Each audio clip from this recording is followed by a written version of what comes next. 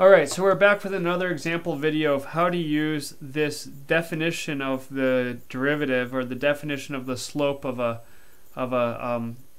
line, curved line. Once again, I forgot my limits. Very important. The limit as h approaches 0. And so now the function that I'm going to use is I'm going to use 1 over x. Okay? So then I've got f of x plus h is going to be equal to 1 over x plus h. And so then I plug it into my formula and I get f prime of x is equal to 1 over x plus h minus 1 over x, all of that over h. Well, now I got to find common denominators up here. So I'm going to rewrite this as x over x squared plus hx minus x plus h over x squared plus hx, all of that over h.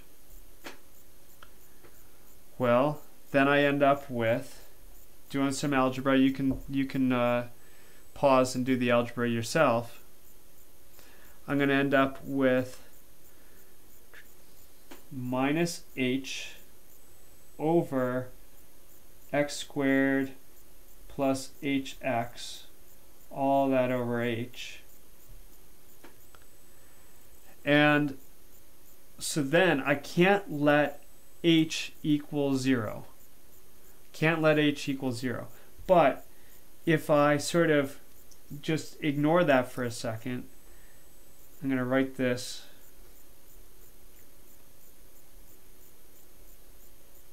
instead of dividing by h, I'm going to multiply it by 1 over h. That h and that h are going to cancel out. Because h is really, really, really close to 0, that's going to cancel out. And I'm going to get f prime of x is equal to negative 1 over x squared.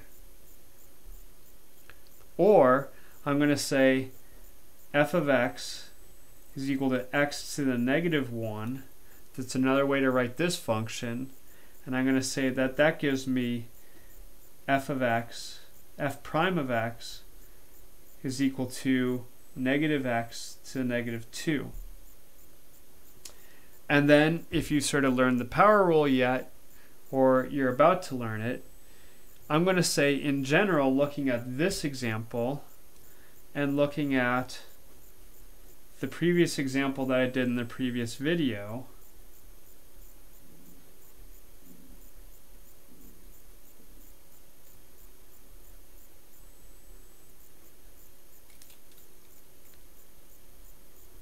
and adding a little something here and adding a little something there, I'm going to say that if f of x is equal to x to the n, then f prime of x is going to equal n x to the n minus 1. And that's our power rule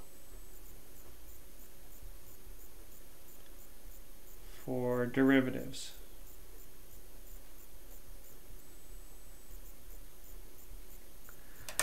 Okay, so you're on your way.